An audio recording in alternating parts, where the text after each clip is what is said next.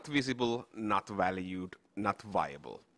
Four friends discuss over coffee some key themes arising from the concepts of not visible, not valuable, not viable. Up next, in No Labels, No Walls, We Are One Festival 2020. Enjoy.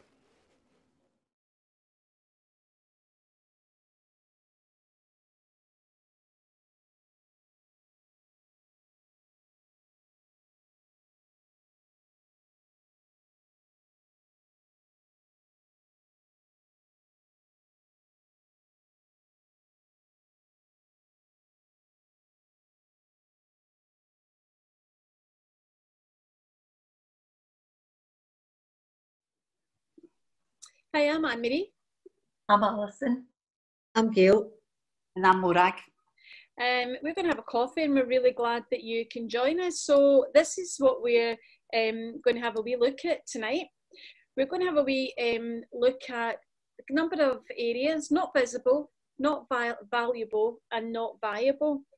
So we're going to just explore a few questions under each of those headings. So under not visible, what makes things visible to you but they remain visible to others? And how visible were those in shielding? And then in reporting the deaths resulting from COVID, there was an emphasis on underlying health conditions. How did that make you feel? And what did you think about that? And the first thing that strikes me about the whole idea of being visible is about, even if you think you're visible, sometimes you're completely invisible. Always reminds me of the time Morag and I were actually had a coffee, and then we realised that one of the big stores had a sale on, so we jumped into the store. We each bought things and we're standing at the cash desk, and the woman, Morag paid for hers, I paid for mine, and the woman said to Morag, "Do you want your receipt in your bag?" Morag's, "Aye, that's fine." And then the woman at the cash desk right beside turns around and says to me, "Do you want your wee receipt in your bag?" And you know that head cocked to the side that just like, "Do you want your wee receipt?" Like really patronising. And seeing those times, I feel really invisible, and it drives me absolutely crazy. Yeah, and I certainly remember that instant, and they're saying, "Do you want your wee receipt in your wee bag?" And that was, you know, a bit of an eye-opener for me, because although I had a stick, I wasn't in a chair, so I didn't get the same patronising response as you got, Anne-Marie. I know, it's quite bizarre. Just that whole thing about feeling like you're invisible as a person. You're visibly there because they can see you and they can see your chair, but you're completely invisible as a person.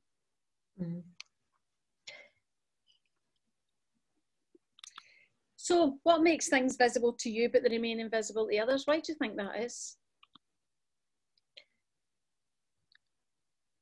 I guess we all have times when we're preoccupied and thinking of other things, and so you're not always kind of aware of everything around you. So I think there's maybe some situations like that as well, where people are just not necessarily taking in their surroundings and the general public. Because when you're walking down a street, and if there was somebody in need of, or appearing as though they were in some kind of distress, would some people stop and help, or would other people walk by because they were worried or anxious, or you know that something was going to happen to them if they stopped? I think there's maybe situations like that as well, where some people would automatically do something, and others would be too afraid or just too wary of it. Yeah. So I guess it might not just be because you have a disability. Then there's a wider context about citizenship in there and about helping each other, isn't there?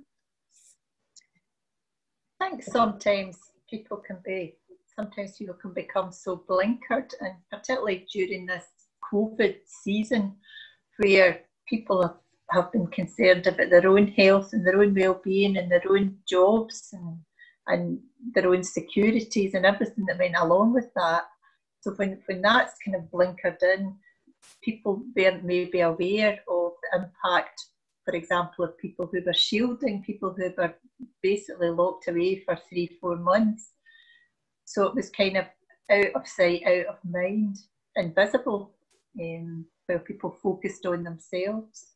Yeah, certainly I was one of those shielded people, and it did feel at times that you were a bit invisible, or else you were an afterthought. You know, that whole thing about telling everybody what the rules are and all the rest of it, and then it was a bit like, and those of you that are in shielding, we'll come back to you, or just stay where you are and keep safe. Yeah, stay out of the way. Stay out of the way. Stay out the way. Stay out the way in case anything happens. I know, but do you think people get a sense of what that was like to be in that kind of shielded position and kind of invisible to others during that time?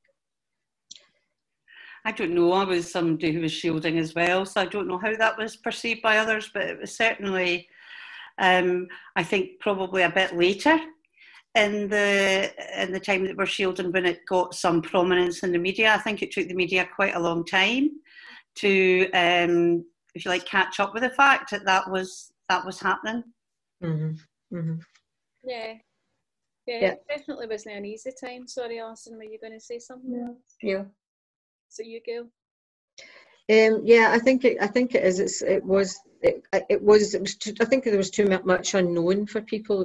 Everything was too new, and I think there was that whole bit about, well, people didn't really know or understand, so they were just kind of going along or doing what they were told, and that, that was it. It wasn't easy to understand what was happening to other people. But what about that whole idea with the emphasis being on these people who've lost their lives and died to COVID have got an underlying health problem? That almost made me feel like as if it was okay that they died, because actually they had an underlying health problem, and it was kind of, that was their fault and that's just how it happened, and it kind of legitimised it in some way. I didn't feel that about it. I didn't feel that. I think really it was, again, about a kind of media focus and presentation on what it was like for the mainstream and not what it was like for people who were other. And I think it was about a kind of reassurance of the public widely that really they wouldn't come to harm, that was happening to other people. And I think in some ways that gave a kind of worrying sub-message as well, that actually it was okay for other people to be, out there and engaging things. And I think that became problematic later on as lockdowns became lifted. I think there was less of a recognition that it affected and potentially could affect everybody, but I don't think it was, if you like, as harsh as that. I think it was really about how the media continued to present that as, as everybody else was kind of, okay, it wasn't really affecting you, it was only affecting these people with underlying health conditions. Yeah. I think I just remembering and I listening to one of the reports on the news yesterday, and it was again saying that when they were talking about young people and how they've always said for quite a number of weeks or months that young people aren't as affected, or wouldn't be as affected, wouldn't become as unwell if they'd caught COVID. But just in that particular news item, what they were saying was that the young people who have sadly passed away, again, it came out just recently, they were saying, however, they did have underlying health conditions. So again, it does feel like that again, it's happened. It maybe makes people worry less or think less or be concerned less about what would happen if they caught it, because they don't have an underlying health condition. Does that then make it people a wee bit reckless in their behaviour? I don't know. It may or may not make people reckless, or it might just be that people think, well, thank goodness that's not me. Yeah, and I think while it may have made others feel relieved, as somebody who has underlying health conditions, I think that I found that pretty frightening, and I can't imagine how terrifying I would feel if I had been a parent or was a parent of a child with an underlying health condition. I think I would find that really, pretty terrifying. Yeah. And it must have had an impact on people who then, when they were told to come out of shielding, that it was all okay. No wonder you would hear of people and know people that just didn't want to take a step over the door. Yeah, absolutely. But, it's I think as well, some of the measures that have been put in place for the general, the wider public, for the total public, to sort of manage social distancing and everything. If you get some kind of sensory impairments or stuff like that, that's not going to mean anything to you. It's irrelevant to you. So I was in Dundee and they had special markings on the pavement, trying to kind of lead people, you know, on two separate sides of the street. And I think it was big smiles or something. It wasn't like walk this way. They actually tried to do it quite nicely. But if you had a visual impairment or that didn't make sense to you, you didn't understand what that was, you're not going to be able to respond to that. And then you risk the wrath of other people who think you are deliberately trying to be obstructive or be difficult. So it was like there wasn't account taken of other people, you know, the whole population. Yeah, I had that experience, Alison, on a street where it was all one way, but actually there was no way you could get off the curb if you were to follow the one-way signs. So in a wheelchair, I was stuck on a power chair, not being able to go off the pavement at all, because and also because of the way people were, you know, queuing up the side of the roads. It was just quite odd. So I think you're right for a whole range of reasons. I'm just conscious of time, ladies. Will we move on to the second question? Okay.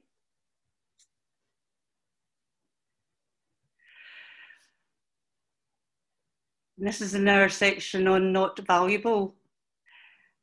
Why is it that people with a disability who are seen to be successful are defined as exceptional or inspirational?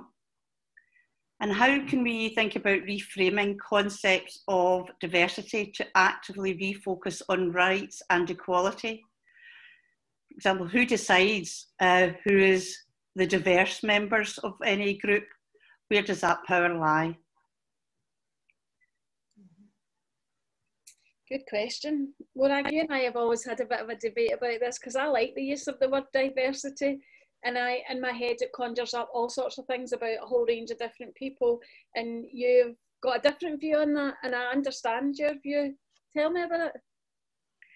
Well, it's really, as we've talked about before, is about who decides, who are the routine members of a group and who are sometimes and occasionally brought in to be seen as the diverse members of a group. And I would prefer to see a focus being on people's rights to be present and the equality of being present. And I think I just had some concerns that that can be diluted and we don't focus on rights and equality.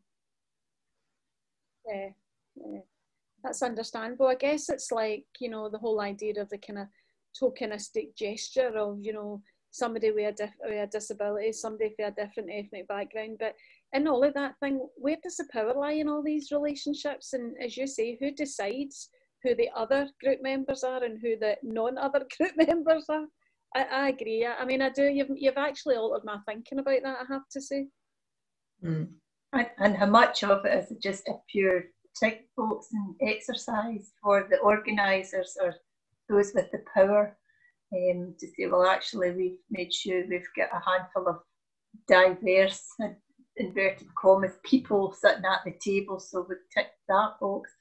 But there are so many people who are in our communities who the prospect of sitting at a table and speaking the language that's spoken at these tables where big decisions are made, it would be so alien and terrifying, and they're never anywhere near it, and are unlikely to be ever anywhere near it because nobody adapts how they do things, or they adapt very slightly. So the system excludes people, even though there are stated aims to be inclusive, I would suggest. So does that mean that those individuals are not deemed to be valuable? Or are they only valuable because it ticks a tick box that says they happen to be there? Because again, there's that thing, isn't there, about when, for example, if you've got a disability and you happen to be successful at something, then everybody gives it, you know, oh God, you're really inspirational. How can you not just be ordinary and be seen for who you are, without people thinking that you've had to do, or that you are something really special because you've managed to get a bit of a life and make a good go of it? It's quite a nod. Mm. Yeah, I suppose it's that kind of thing of you've managed to overcome your I don't know, your deficit. Is it, you know, as though that's the kind, you know, that's, I'm not saying people say that, but do you know what I mean? There must be that kind of underlying view that some people might have, that So how well can you have a wee deficit? You could have a, You've overcome your wee deficit. That's really, really good. Be patting the head for you. I don't listen. I've had it. I'll tell you. There's some of these wonderful stores that you go into, and folks say, you know, you're packing up your groceries, and they say, "Is that you going for a wee cup of tea?" And you actually want to say, no, I'm actually going off to university because I've got a chapter to write up at my PhD or something. But they would just die of shock. So you just smile graciously and walk away with steam coming out your ears. And actually, I remember doing that. The PA was with me, tapped me in the head because she saw exactly what happened. So it was a bit of a hoot. But these kind of things happen all the time. So it's like, how can you as a person who may have a long-term condition or a disability or something, just be recognised for the person you are without having to be either, you know, just because you exist. You know, you're valuable because you exist. Or put in a box. Anne-Marie, I'm reminded of that experience of that meeting that we were at, where we were challenging people, we were challenging the organiser about the lack of representation. Yes. And they at some point just said, but it's fine because we've got Anne-Marie here. I'm a service user. I know, and I'm like, I didn't know I was there because I was a service user. It's like rolling you out on the stage, you know, just roll you out the stage and you go, hi, and then you take you back again behind the curtain, so nobody really sees you, but they think that you've got a role to play because you fit into a wee kind of stereotypical, somebody else's stereotypical view of you. It is, it's very entertaining at times, I have to say. So what about this whole idea of reframing the concept of diversity? How can we do that? Big question. Big question. Big question. Because if we get equality right, you know, would that then lead us to forget about diversity? If we get rights and equality right, will diversity naturally follow? We might call it something else. Rather than diversity, but we get a better range of folk involved if people were just afforded their human rights and then their opportunities, and there was a bit of equity about what we did. I suppose it gets back to some of what Morag was saying earlier, just about you can accept people for, you know, for who they are or what they are, and you know, the sort of face value, and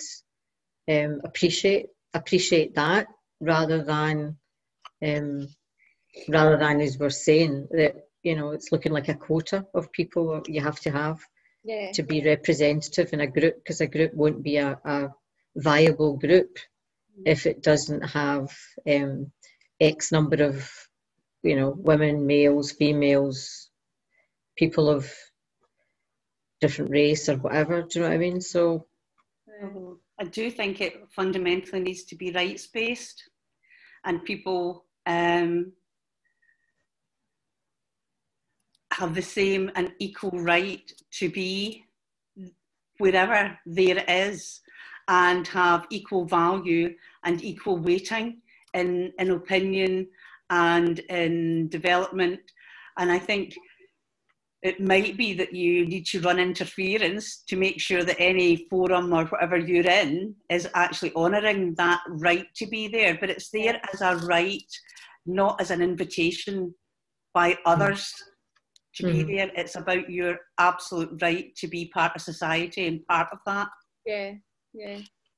And can I just say as well, and it's an overused term, lived experience, the fact that seems to be a bit of a tokenistic, we will have some people with lived experience who are informing folk whatever the development might be, surely the core is the lived experience. Surely the people with lived experience who are living these lives are the people who should be informing policy, legislation and changes and developments and all of that, surely.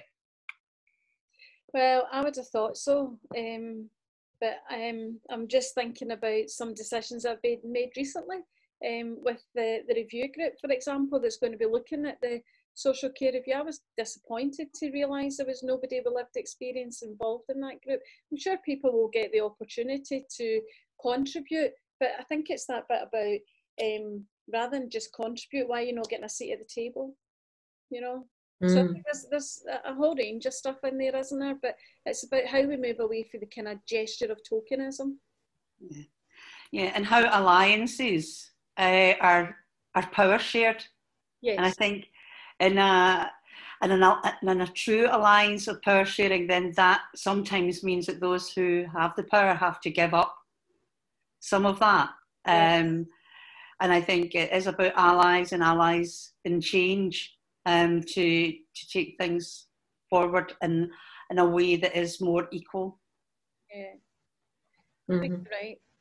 Maybe in the new world, when we get out the other side of COVID, enough things will have changed that far more opportunities will be created for people. But I like what you were saying, Gail, about being viable. It takes us on to our next topic. Mm-hmm.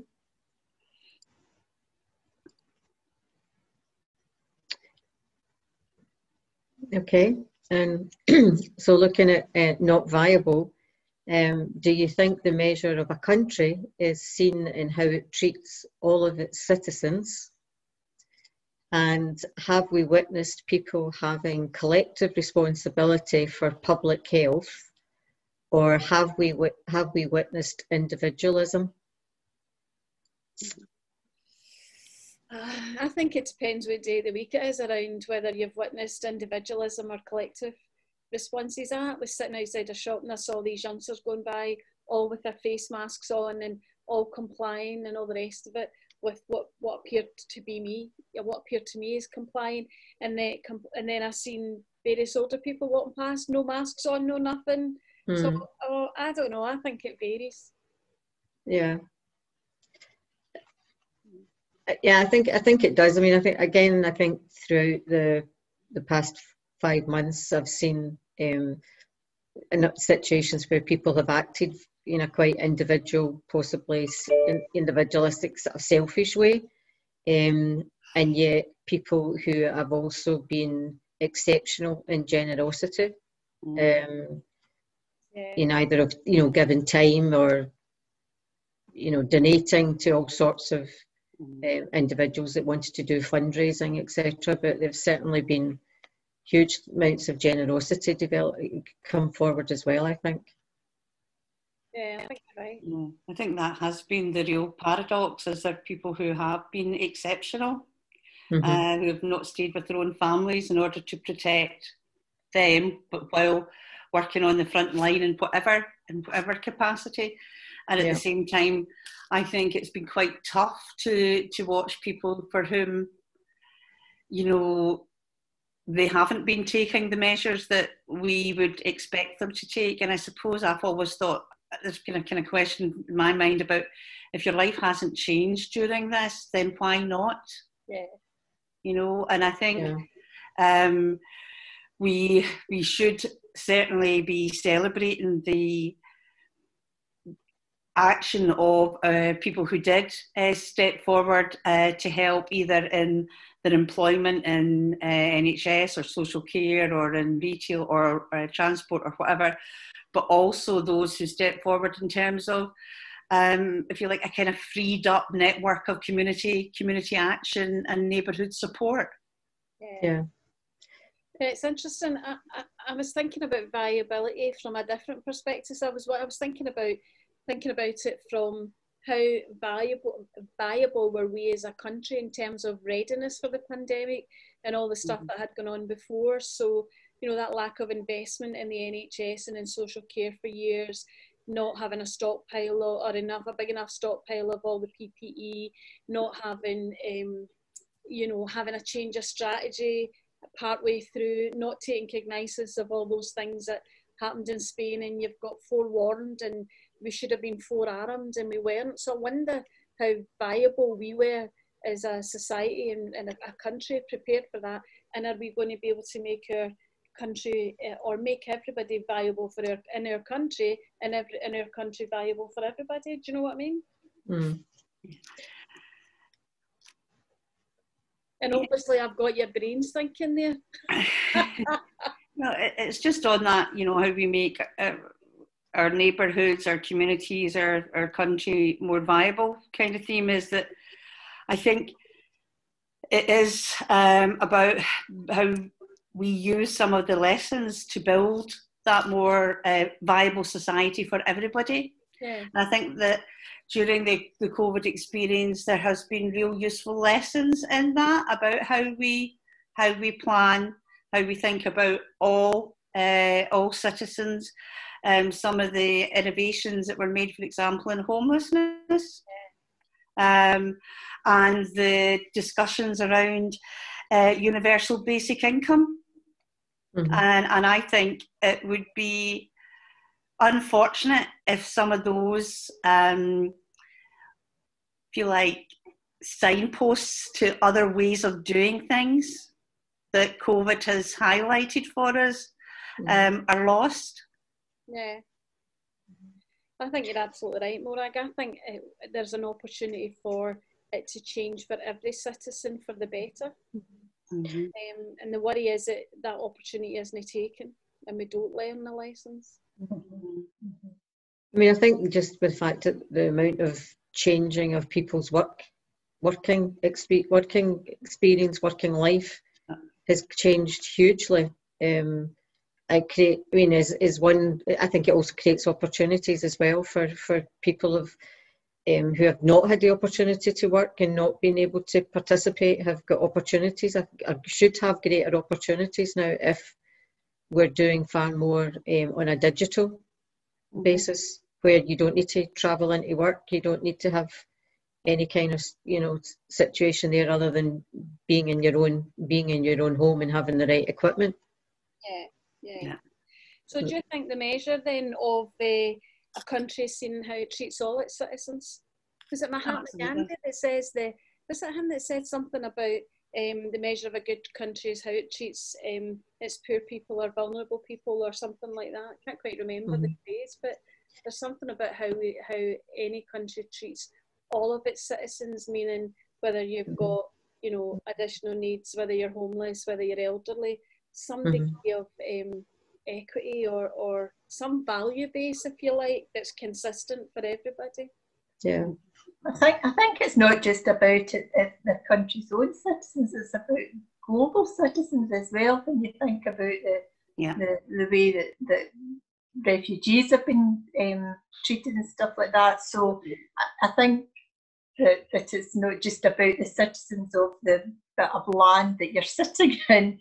It's actually far broader than that. It's actually about all our brothers and sisters, which sounds a bit hippie-ish, but it's about, they're all one. That's your age, the hippie bit. I know. No, I think you're right. I think I would agree. I would agree. And I suppose there's just something, isn't there, about how we almost gear all of what we do to that whole middle group of people. That we don't reach out to those who don't quite fit in that space. Yeah. And again, it gets back to, I don't like to do that, but take it back to what you were saying at the beginning, but it gets back to visibility and who people actually see. And if people are, if you have a disability, if you are somebody who's older, and less able to get out and about, or you're in a care home, you're in that kind of environment where people won't generally see you, because they're not mixing in any way. But if that person's not getting out and not visible, then that whole visibility is key to how people see their citizens. Does that mean if they're not visible, if you're not visible, then the perception is that you're not valuable, And if you're not seen to be valuable, then you might be perceived as being not viable either. Mm-hmm. Good end to our conversation. Absolutely, absolutely. On that bombshell. I don't know about you lot, but my tea's cold. Absolutely. Same time next week, same place then. Absolutely. Thank you, everybody, for coming along and listening to us. See ya. Sleep well. Alison, thank you. Bye. Bye. Bye.